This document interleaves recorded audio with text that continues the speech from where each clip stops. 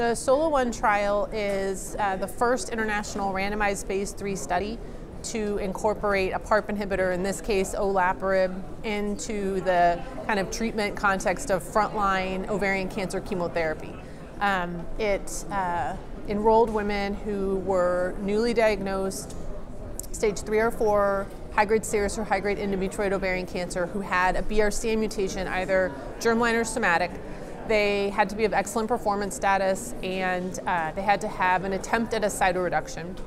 And they also had to have either a complete or partial response to chemotherapy following their frontline chemotherapy, which is common.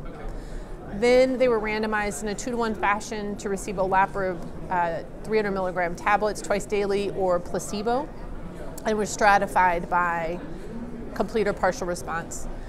Treatment was continued until disease progression, or if no disease progression was noted, treatment was stopped at 2 years. The exception to that was for patients who entered SOLO1 with partial response. If they still had evidence of disease, but it was stable at that 2-year mark, and the patient's treating physician felt that they were obtaining clinical benefit, they could extend treatment beyond 2 years with permission from the study. The primary endpoint was investigator-assessed progression-free survival, and then key secondary endpoints were progression-free survival as assessed by the blinded independent central review. So that was sort of a sensitivity analysis for the primary endpoint. Progression-free survival to time to first and time to second subsequent therapy, and then health-related quality of life. And certainly we'll be looking at overall survival, but those results were not presented at this meeting. When we look at the women who came on to study, they represented what we see with frontline BRCA positive ovarian cancer. They were a very good performance status. The majority of them were stage 3 as opposed to stage 4. About 80% were stage 3. 75% of them were BRCA1 versus BRCA2. And although we allowed both germline and somatic patients to come on study, if you came on study with a somatic test, it had to be done with a commercially available test for tumor at that time. But in 2013 and 14, there really weren't any of those tests, so only 2 patients came on to study with a somatic mutation only. There was 1 each, BRCA1 and BRCA2. About 75% of patients had an attempt at frontline cytoreduction, and of those, 75% were cytodosed to no gross residual disease. So this was a very good performance status group of patients. 80% of patients had a complete response when they started SOLO1 therapy. When we look at the primary outcome, the group of women who were randomized to placebo performed exactly as we expected them to do. So their median progression-free survival was 13.8 months. And you have to remember that that is from the completion of chemotherapy. So most studies measure from diagnosis or from the beginning of chemotherapy. So that may seem low to some people, but that's actually, if you add in 4 to 5 months of chemo, it's 18 or 19 months, and that's really what you would expect for this control group. So we felt like they performed exactly as we expected. Among the women that were randomized to olaparib, however, their median progression-free survival has not yet been reached with over 40 months of follow-up. So the difference between those 2 curves gives us a hazard ratio of 0.3, which said in other ways would equate to a 70% reduction in the risk of progression.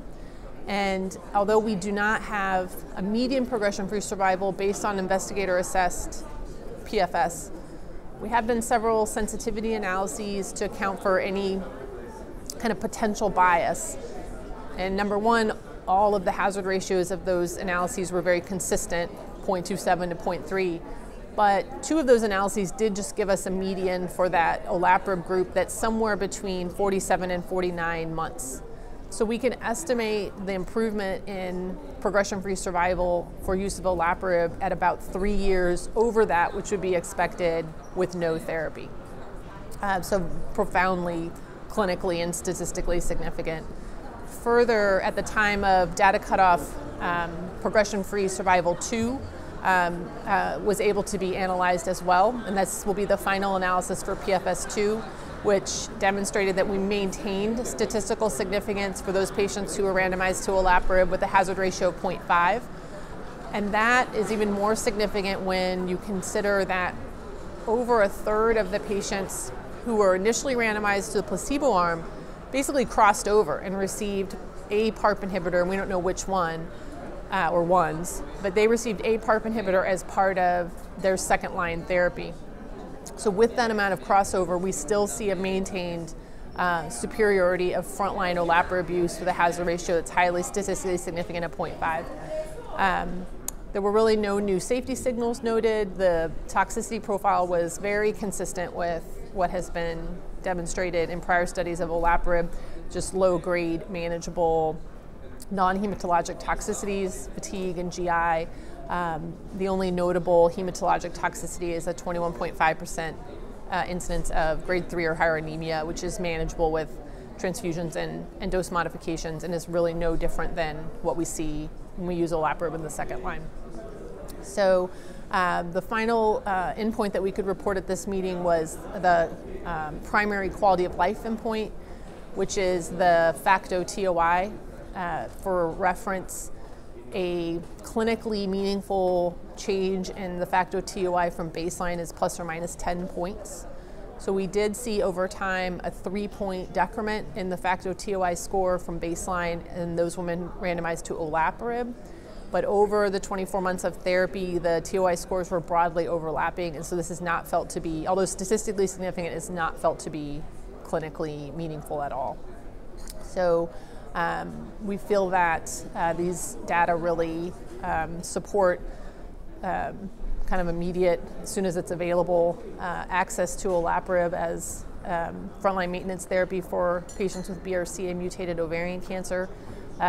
We're hopeful, given the positivity of PFS2, that this will translate into more women with long-term disease-free survival and potentially even cures, but that will take years of follow-up to determine. So we're not going to be reporting that out for a long time, the overall survival endpoint. But PFS2 is a surrogate for that, and so we're encouraged and hopeful.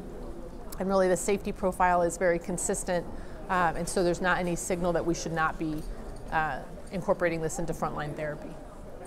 So the original design of the study, when we were designing it, we really wanted to push it out a little bit farther, maybe to 3 years or more. But there was concern because really this population of patients has never been studied in a prospective clinical trial, like BRCA positive advanced ovarian cancer. We have registry data. We know they have better prognostic features, but we've never done a trial only of BRCA patients in the front line.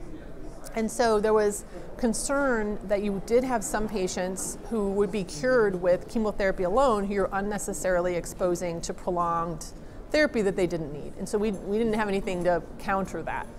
So the 2-year mark was picked really because, kind of what I said, you want to cover the expected kind of progression-free survival of your control group, and a little beyond that, that's kind of the time period you want to cover. And so that's really where the 2 years came from.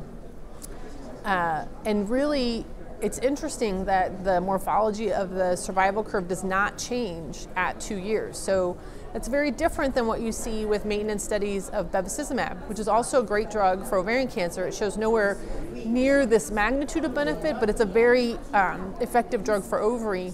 But when you stop maintenance bevacizumab, those curves start to come back together almost immediately, which has prompted a whole another generation of studies exploring longer duration of therapy. Those should result out soon. We don't see that here. In fact, you see no change in the curve at 2 years. So what does that mean? I think it's hard to say. When you look at the control group survival curve, you do see this initial drop off in that first year of people recurring, women recurring. So presumably they had subclinical disease that just sort of grew right back when they stopped therapy. So the hope would be, certainly the olaparib group had the same thing, but we may have killed that disease with the first 1 to 2 years of olaparib, and now they're just going to kind of ride out for as long as we can. So we see the flattening of the curve there that seems to be indicative of a durable response to 2 years of therapy. So I think that gives us a lot of confidence, and we need to be very clear about that with patients. This isn't like an option to stop at 2 years. This is how the study was designed for a reason, and there's no loss of benefit for those patients who are in complete response. You know, those that still have disease can continue. But those patients in complete response should stop at 2 years, because we don't see any reason not to at this point. We're not seeing a drop off of the curve. And that's, you know, no treatment is safer than treatment every day of the week. So if you keep people disease free and you don't have to treat them, that's a win-win.